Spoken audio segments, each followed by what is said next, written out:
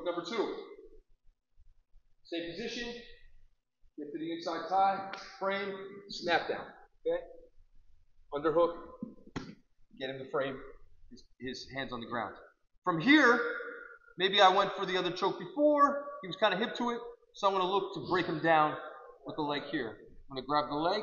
I'm going to drive to the other side. Okay? Keeping the front headlock. Now I'm going to go to the Darce.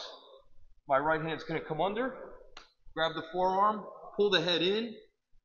Lock it up. Inflate the chest. And squeeze. Okay?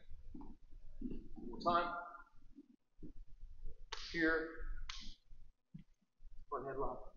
Snap. Good. Here. Grab the leg. Ride heavy. Arm's going to come in. Pulling the head in. Drive.